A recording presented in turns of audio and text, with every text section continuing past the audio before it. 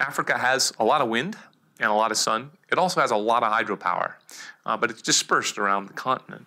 And in a way, this is good news in terms of establishing big grids.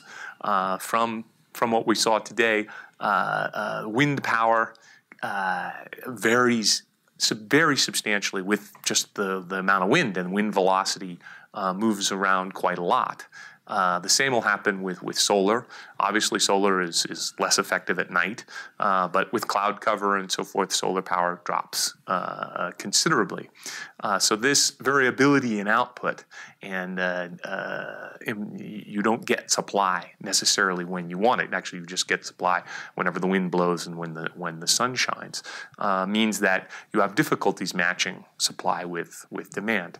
And there's a couple of ways to deal with this.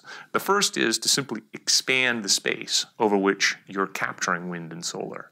And if your space becomes large and you have lots of wind power sources and solar power sources contributing to a big grid, then there's a sort of portfolio effect that you get, and your total contribution to the grid becomes relatively much more stable. As a consequence, you can use, so across bigger grids, there's a greater ability to accommodate this variation that you have in renewable energy supplies, and it's very significant. The other thing you can do is with hydropower. Hydropower is a relatively inexpensive source of power. There are concerns on environment and other items. Hydropower does not have, it's not all advantages. There's disadvantages to hydropower as well. Nevertheless, there's very substantial hydropower resources located on the Nile, located in the Democratic Republic of Congo, located in southern Africa on the Zambezi. One of the things that we've been able to show, and this has also been shown in Kenya, is that hydropower paired with renewables can make the two much more effective in terms of dispatchability, because hydropower, especially if the dams are designed to do this, you can effectively use the dam as a free battery in a sense. So if you have a lot of wind and a lot of solar coming at a particular time, you simply turn off your turbines and you allow water to pile up behind the dams. If it's nighttime and not windy and lots of people's lights are on, then you have to turn on the turbines and the water flows through. So you get the power and at the right time. And so this, when they're combined and combined properly, while respecting flow constraints, you can do this. The other big advantage to having a big grid is it's much easier to respect environmental constraints on river flow, because you can turn off a turbine on the Zambezi, then you can turn off a turbine on the Congo, then you can turn one off on the Nile. And if you're working across a large number of dams, then you can manage these flows in principle much more simply. So that's one area where we're looking in the African energy futures. And the idea is basically to come up with, okay, what are the potential gains for from a strategy rooted in hydropower and supplemented with renewables, largely for big power concentration users, big cities, Johannesburg, Lagos, these kinds of places. A different strategy is likely to be in place in rural areas. This is where, in more diffuse zones, you're not going to be able to link all of these to the grid. So microgrids, some kind of potentially solar power, other solutions are in play, and we're looking at that as well. Well, a lot of people worry about that. The cost of, for example, Grandinga is around $80 billion.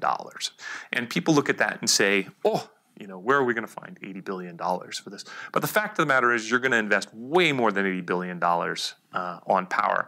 The question is not are we going to invest a lot of money in power production? We are. The question is, where do we invest these power systems? What's the most efficient way to do that? So I think that's correct. Now, in terms of getting these big grids to function, that is obviously a political economy issue. But if we never know what the benefits of a Pan-African grid are, then obviously only the political conditions are going to apply. There is no economy to there's just sort of a notional benefit to having a big grid, but we don't know exactly what that might be. Yeah, that I think is our goal, is really to sort of have a fairly stylized approach. It's not grand detail, but what are the potential benefits to a large grid? The fact of the matter is there aren't that many very, very large concentrations of hydropower. There's 3. Nor there aren't that many very, very large concentrations of electricity demand.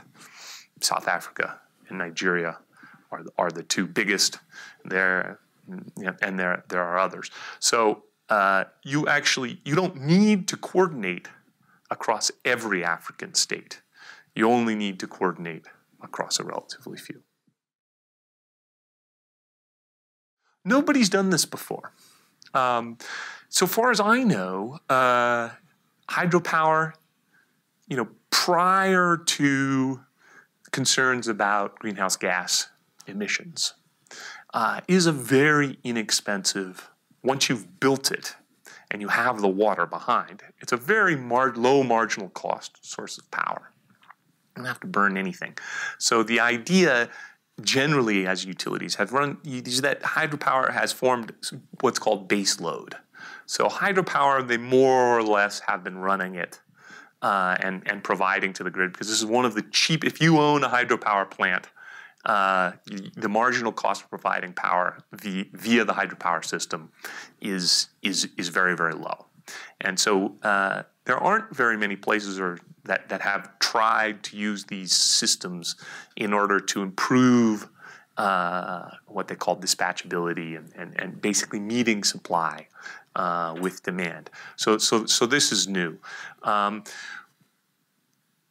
The Grandinga is also new. This is a very, very large potential project. People have been talking about it for some time, but the scale is quite large.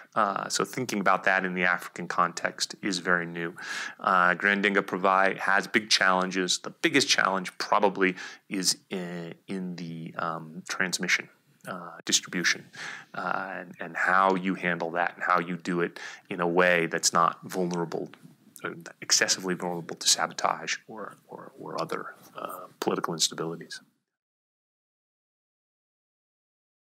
MIT is a useful partner for this. We're working with the Joint Program for Global Change. They have we've done a lot of work together on the climate change side.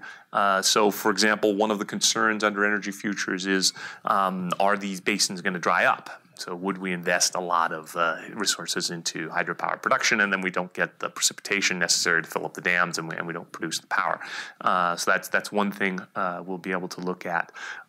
We have them looking or working to pull together the big grids, study the full thing. There's the linkages between renewables and hydropower production, which will also go into this big grid approach. And then we're looking at some specific power pools, Southern Africa power pool being one. We'll be doing, I think, we've done some work on the Nile, just in terms of what's going on in terms of the hydropower production. We'll be looking much more at the economics of the Nile over the next few months. And this is very, very good UN kind of project, because you have a very high level of tension between Egypt and Ethiopia with respect to the dams. But in principle, you also have the possibility of a considerable amount of benefits from collaboration. And once again, similar to looking at the whole big grid, the politicians can look at this and say, we don't want to do that. But it's nice if there is a reasonable estimate of how much is being left on the table as a consequence of pursuing a narrower national interest as opposed to some kind of collaboration.